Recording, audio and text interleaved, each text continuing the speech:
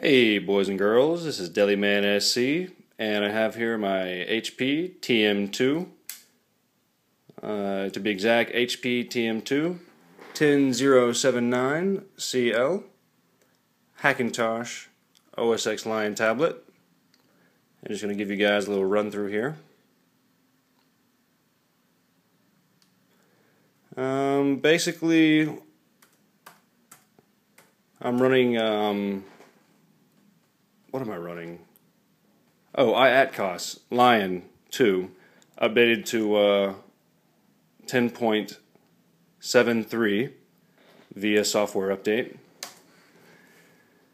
And while it's booting up, basically I'll give you a little background. The TM2 came from Sam's Club, great place to bargain shop, especially the little rack to the side computer section. They have some that are they call out-of-box sales that people return and you can get for a great price.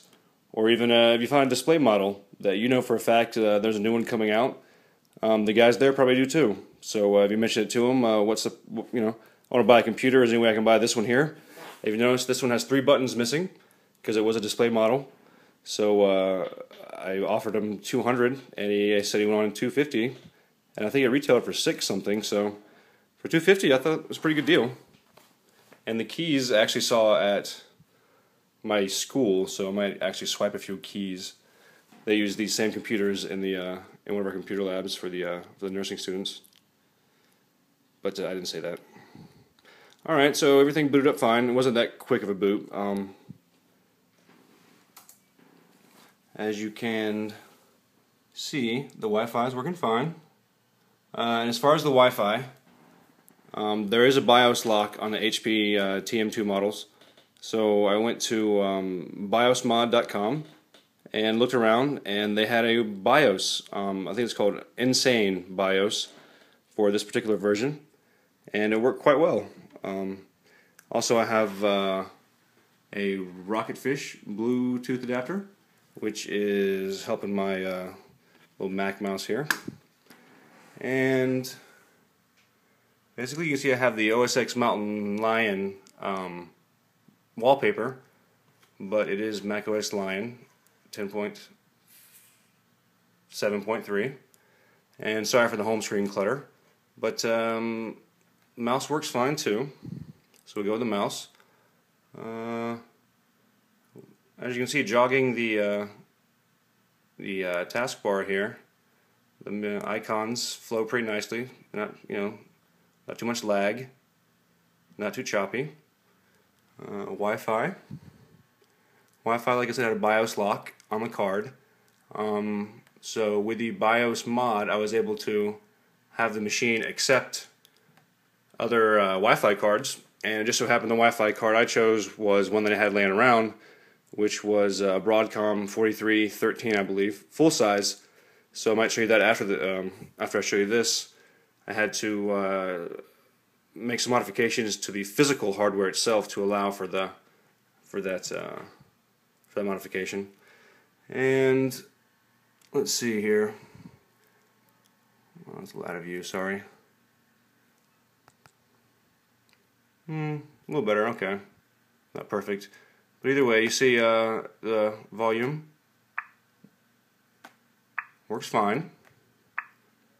Trackpad works good. Bluetooth is paired. I use the keyboard a lot of times because one thing that Mac has yet to release, which where's my damn keyboard selector? Anyway, one thing Mac has yet to release is the Mac tablets. They release iPads and iPods and all this other crap, but they've yet to release a full Mac OS tablet with a touchscreen and input capabilities running Mac OS X, which quite literally I think people would buy as soon as they release it, so I'm not really sure what they're waiting on. I guess they're going to sell as much of the other crap as they can. But so anyway, here's my keyboard.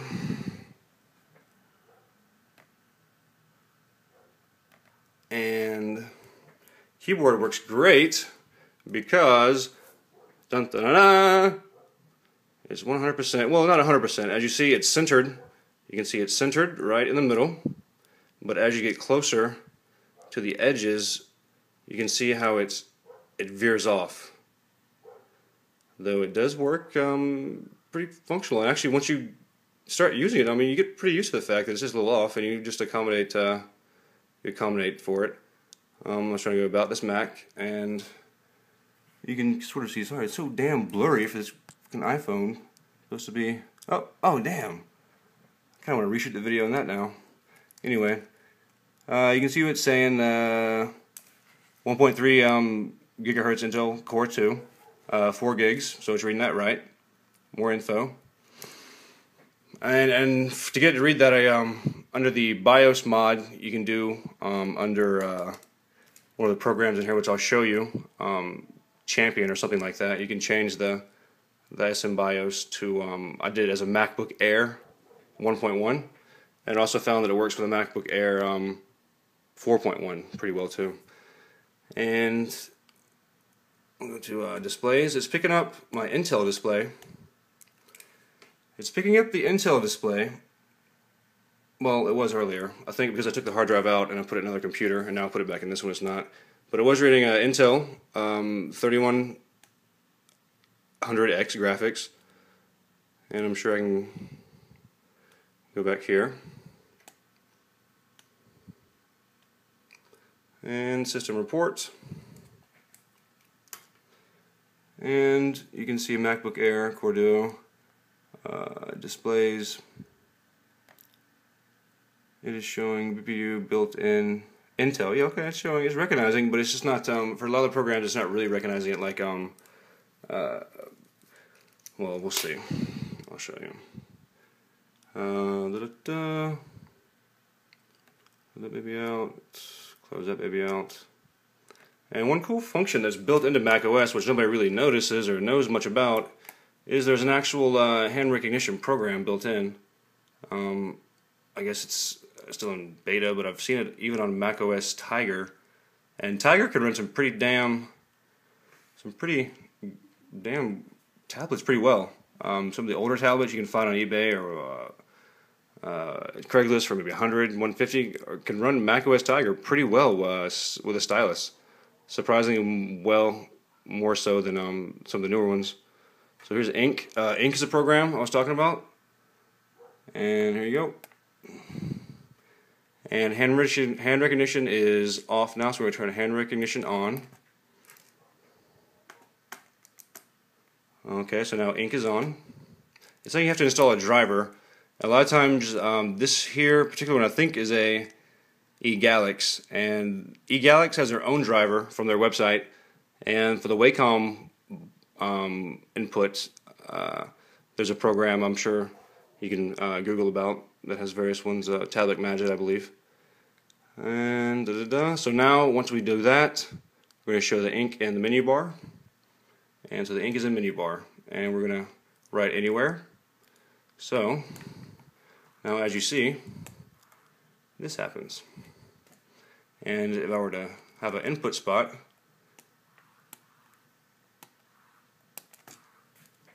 so we'll try that baby out. Let's try surfing the web here. And so you see the tablet works. We'll see how it functions as far as input recognition. Well, accidentally did FaceTime, but so now you can see if FaceTime works. Now recognize the camera. You can see the light. Now, what's funny is half the time, I think it's almost depending on my internet connection, to tell you the truth. Sometimes I can access Facebook. You can sign, or not Facebook, but FaceTime, sign right in. Other times it'll get to the final point of signing in, it'll say, can't contact server, which is, I think, the problem with the BIOS, perhaps. But as you can see, it recognizes the camera and everything, so if you're able to sign on to the server, I mean, it would function perfectly. And I've used it before. And I've actually used iMessage. I think it's still on here, iMessage to as well. Anyway, tablet input.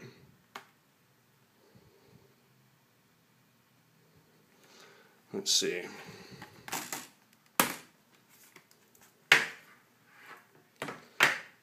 Alright. now, if this isn't the shit, I mean, look at this. You got a freaking Mac tablet, bro! And the hand recognition, as far as the actual touch recognition, as you see, it recognizes like a right, like it recognizes touch. It doesn't actually recognize where you're at. But with the stylus, it'll follow it. So, let's see what we have here. CNN, right here. So you can highlight that. No, damn it, even I'm not real good at it. Alright, we'll try this. Keyboard. Damn it, that's why I was kind of... Well, how about this? We'll try that. You need a little note. Do it slowly so it won't recognize the... Excuse me. Here's Mac tablet. Well, okay, yeah, there's some hand recognition right there. Mac tablet. Well, not really. But you get the idea. And if anybody has any ideas to make it perfect, let me know, please. But anyway, there's a video. Thanks a lot for watching. Post any comments, or if you have any way to maybe... Oh, let me show you this right here. If anyone knows how to possibly get the WAN activated, that'd be awesome. So it has a WWAN or a SIM card slot. I think other versions of it come with a SIM card, mobile network PCI thing there.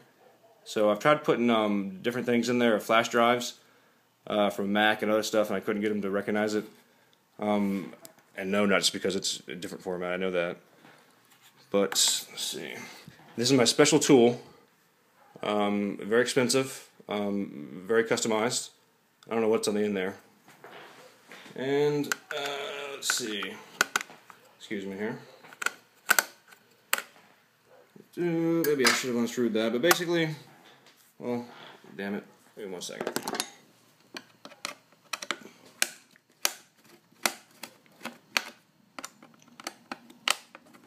Now, if you're scared about screwing up your notebook, I wouldn't suggest this. If it's your only device, but I get bored, so this is what I did. And okay. So, sorry about that.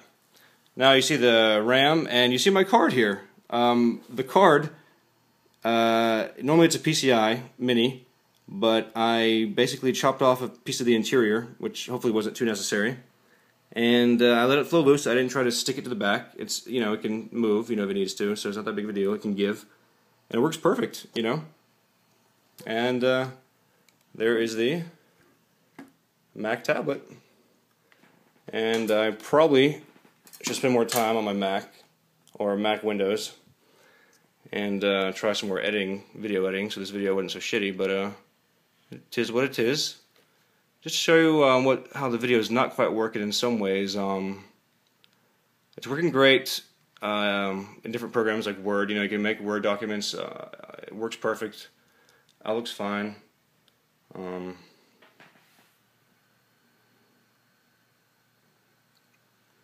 know, you can edit and, you know,